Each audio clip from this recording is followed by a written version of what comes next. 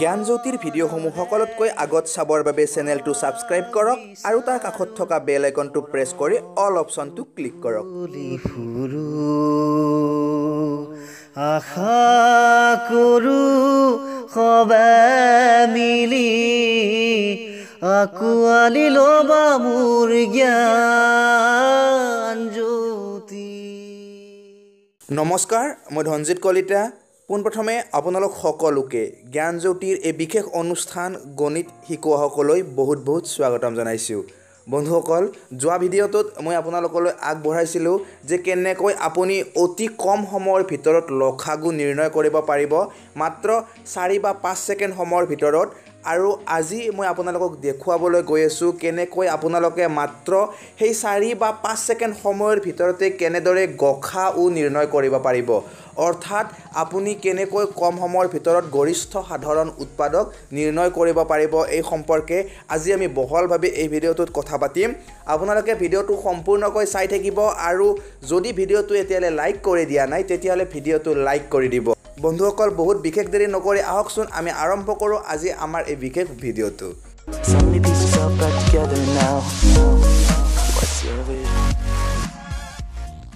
বন্ধুসকল, পোনপ্ৰথমে মই আপোনালোকক যিটো সাধাৰণ পদ্ধতিৰ দ্বাৰা গসাউ নিৰ্ণয় কৰে সেই পদ্ধতিটো দেখুৱাবলৈ ওলাইছোঁ। এইবাবে দেখুৱাবলৈ ওলাইছোঁ যাতে সেই পদ্ধতিটো কৰিলে কিমান সময় লাগে সেইটো আপোনালোকে ইয়াৰ পৰা অনুমান কৰিব পাৰিব। প্ৰথমতে আমি প্ৰশ্নটো লৈছোঁ, গসাউ নিৰ্ণয় কৰক 12, 24 আৰু 48। ইয়াৰ বাবে আটাইতকৈ সহজ পদ্ধতিটো আমাক যিটো বিদ্যালয়ত শিকায় সেইটো হৈছিল চুটিহৰণ পদ্ধতি, আৰু সেইটোৰে আমি কৰিবলৈ ওলাইছোঁ। প্ৰথমতে আটাইবোৰ সংখ্যাক অৰ্থাৎ তিনিওটা সংখ্যাকে 2ৰে বিভাজ্য কৰিব পাৰে, গতিকে আমি 2ৰে বিভাজ্য কৰিলোঁ। তাৰপিছত 6, 12 আৰু 24 পালোঁ, আৰু এইবাৰো 2ৰে আটাইবোৰ সংখ্যাকে বিভাজ্য হয়, গতিকে 2ৰে বিভাজ্য কৰিলোঁ। ইয়াৰ পিছত আমি সংখ্যাবোৰ পালোঁ 3, 6 আৰু 12 পালোঁ, অৰ্থাৎ এইবাৰ তিনিওটা সংখ্যাকে 3ৰে বিভাজ্য হয়, গতিকে আমি 3ৰে তিনিওটা সংখ্যাকে বিভাজ্য কৰি দিলোঁ। ইয়াৰ পিছত আমি কি চাব লাগিব, আটাইকেইটা সংখ্যাকে সম্পূৰ্ণকৈ বিভাজ্য কৰিব পৰা সংখ্যা কি কি আমি পালোঁ। অৰ্থাৎ এনেকুৱা সংখ্যাবোৰ আমি কেইটা পালোঁ যিকেইটা সংখ্যাৰে তিনিওটা সংখ্যাকে সম্পূৰ্ণকৈ বিভাজ্য হৈছিল, অৰ্থাৎ হা ভা তাৰ মানে হৈছে সম্পূৰ্ণ ভাজক। এই সম্পূৰ্ণ ভাজক আমি কিমানটা পালোঁ, 2, 2 আৰু 3 পালোঁ। এতিয়া আমি যেতিয়া মানে 2, 2 আৰু 3 পূৰণ কৰিম আৰু যি মান পাম সেইটোৱে হ'ব গসাউ। এইটো হয়তো আপোনালোকে জানে, আৰু এই পদ্ধতিৰ দ্বাৰা বিদ্যালয়ত কেনেকৈ গসাউ নিৰ্ণয় কৰে এইটো দেখুৱায়।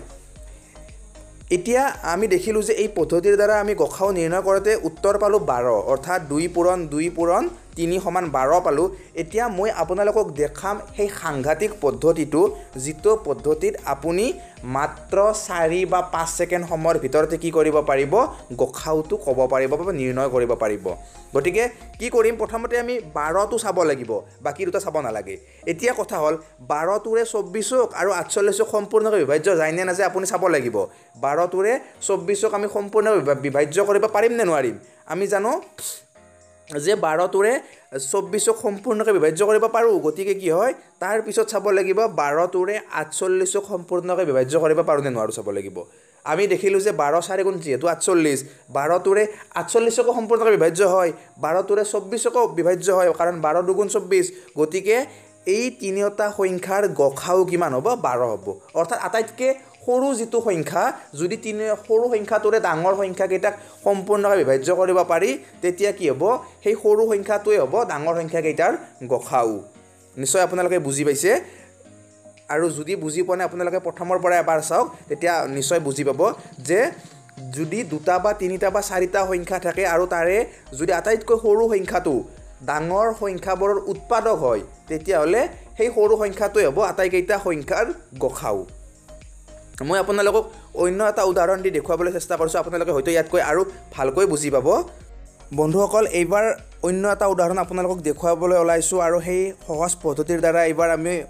গসাউ উলিয়াই দেখুৱাম। ইয়াৰ বাবে সংখ্যাকেইটা লৈছোঁ 2, 4, 6, 8 আৰু 10, আৰু ইয়াৰ বাবে আপোনালোকে কি কৰিব লাগিব পোনপ্ৰথমে আটাইতকৈ সৰু সংখ্যাটো চাব লাগিব আৰু সৰু সংখ্যাটোৰে ডাঙৰ সংখ্যাবোৰক বিভাজ্য হয় নে নহয় সম্পূৰ্ণকৈ এইটো চাব লাগিব 2 ৰে 4 সম্পূৰ্ণকৈ বিভাজ্য হয় এইটো আমি জানো 2 ৰে 6 সম্পূৰ্ণকৈ বিভাজ্য কৰিব পাৰি আমি এইটোও জানো 2 ৰে 8 সম্পূৰ্ণকৈ বিভাজ্য কৰিব পাৰি আৰু 2 ৰে 10 কো সম্পূৰ্ণকৈ বিভাজ্য কৰিব পাৰি গতিকে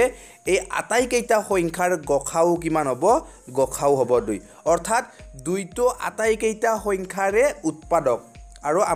আমাক যেহেতু আটাইতকৈ ডাঙৰ উৎপাদকটো লাগে গতিকে আটাইতকৈ ডাঙৰ উৎপাদকটো কি হ'ব 2 হ'ব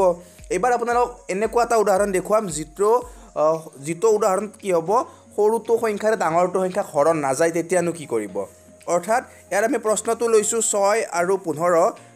15ৰ গসাউ কেনেকৈ আমি সেই সহজ পদ্ধতিৰ দ্বাৰা নিৰ্ণয় কৰিব পাৰিম এইটো আপোনালোকক দেখুৱাই আছো ইয়াৰ বাবে আপোনালোকে কি কৰিব লাগিব পোনপ্ৰথমে আপোনালোকে যেটো ইয়াত সৰু সংখ্যা আছে যেহেতু সৰু সংখ্যাটোৰে 15টোক বিভাজ্য কৰিব নোৱাৰো সৰু সংখ্যাটোৰ উৎপাদকবোৰ চাব লাগিব এতিয়া 6ৰ উৎপাদক কি হ'ব 6ৰ উৎপাদক আছিল 1 আৰু 6 2 আৰু 3 অৰ্থাৎ 1 2 3 আৰু 6 এইকেইটা হৈছে 6ৰ উৎপাদক এতিয়া যেহেতু 6টোৰে নাযায় 15টোক গতিকে আমি কি কৰিব লাগিব তাতকৈ সৰু অৰ্থাৎ 6তকৈ সৰু উৎপাদকটোৰে আমি চাব লাগিব 6 ৰে সৰু উৎপাদকটো আছিল 3 আৰু 3 ৰে 15টোক বিভাজ্য কৰিব পাৰি গতিকে 6 আৰু 15ৰ গসাউ কিমান হ'ব 3 হ'ব আপোনালোকে নিশ্চয়কৈ বুজি পাইছে যদি বুজি পোৱা নাই আপোনালোকক আকৌ এটা উদাহৰণ দেখুৱাবলৈ ওলাইছো অন্য এটা উদাহৰণ আপোনালোকক দেখুৱাবলৈ ওলাইছো আৰু এইবাৰ সংখ্যা কেইটা লৈছো 8 14 আৰু 18 এই সংখ্যা কেইটাৰ গসাউ কিমান হ'ব ইয়াত আটাইতকৈ সৰু সংখ্যা কি আছে 8টো আছে এইটো আপোনালোকে নিশ্চয় দেখিছে আৰু এই 8টোৰে কি হয় ডাঙৰ সংখ্যা দুটাক বিভাজ্য নাযায় অৰ্থাৎ 8ৰে 14টোক বিভাজ্য কৰিব নোৱাৰো আৰু 8ৰে 18টোকো বিভাজ্য কৰিব নোৱাৰো আমি সম্পূৰ্ণকৈ গতিকে আমি কি কৰিম পোনপ্ৰথমে 8ৰ উৎপাদক কেইটা উলিয়াই চাম 8ৰ উৎপাদক কি আছিল 1 8 2 আৰু 4 অৰ্থাৎ 8ৰ উৎপাদক হ'ল 1 2 4 আৰু 8 এতিয়া যেহেতু আমাক গৰিষ্ঠ সাধাৰণ উৎপাদক লাগে অৰ্থাৎ যেহেতু আমাক ডাঙৰ উৎপাদক লাগে সাধাৰণ গতিকে 8টোৰে যেহেতু নাযায় এতিয়া আমি কি চাব লাগিব পোনপ্ৰথমে 4 ৰে চাব লাগিব 4 ৰে 14টোক আৰু 18টোক বিভাজ্য কৰিব পাৰিম নে নোৱাৰিম চাব লাগিব আমি 4 ৰে 14টোক সম্পূৰ্ণকৈ বিভাজ্য কৰিব নোৱাৰো আৰু 4 ৰে আমি 18টোকো সম্পূৰ্ণকৈ বিভাজ্য কৰিব নোৱাৰো গতিকে আমি ইয়াৰ পিছত কি চাম তাতকৈ সৰু 2 আছে 2টোৰে আমি 14টোক সম্পূৰ্ণকৈ বিভাজ্য কৰিব পাৰো আৰু 18টোকো সম্পূৰ্ণকৈ বিভাজ্য কৰিব পাৰো গতিকে 8 14 আৰু 18ৰ গসাউ কিমান হ'ব 2 হ'ব আপোনালোকে নিশ্চয় বুজি পাইছে যদি বুজি পোৱা নাই আপোনালোকে প্ৰথমৰ পৰা আকৌ এবাৰ চাওক নিশ্চয় ভালকৈ বুজি পাব বন্ধুসকল এইবাৰ আপোনালোকক আকৌ এটা উদাহৰণ দেখুৱাবলৈ ওলাইছো যাতে আপোনালোকে এই কনসেপ্টটো ভালকৈ আয়ত্ত কৰিব পাৰে যাতে আপোনালোকে ভালকৈ বুজি পায় যে কেনেকৈ আপোনালোকে সহজ পদ্ধতিৰে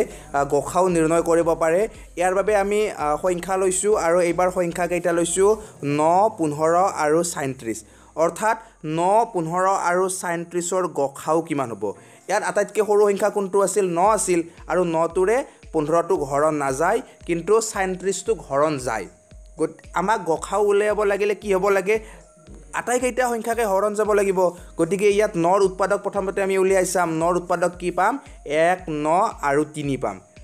অৰ্থাৎ 1 9 3 টো হৈছে 9ৰ উৎপাদক এতিয়া 9টোৰে যেটো নাযায় 3 ৰে আমি এবাৰ ট্ৰাই কৰি চাম 3 ৰে 15টোক যায় 3 ৰে 37কো যায় আৰু যেটো 3 টো 9ৰ উৎপাদক আছিল গতিকে 3 ৰে 9 কো যায়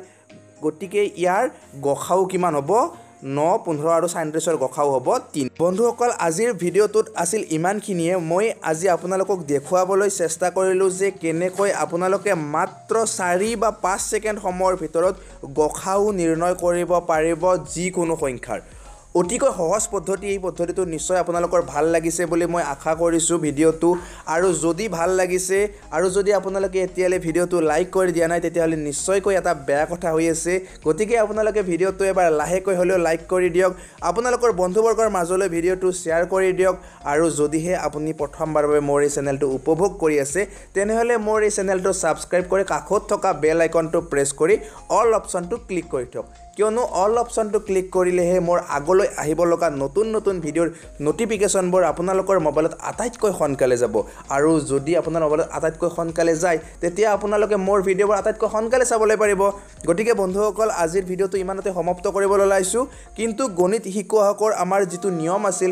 সৰ্বশেষত আপোনালোকলৈ কেইটামান প্ৰশ্ন আগবঢ়োৱা গতিকে আজিৰ কেইটামান আপোনালোকলৈ খুব ধুনীয়া প্ৰশ্ন আগবঢ়াই আজিৰ এই ভিডিঅ'টো ইমানতে সমাপ্ত কৰিছোঁ বন্ধুসকল লগ পাম মোৰ অন্য এটা নতুন ভিডিঅ'ত গতিকে আজিলৈ এৰিছোঁ বাই বাই জয় আই অসম মিলি আকুৱালি ল'বা মোৰ জ্ঞানজ্যোতি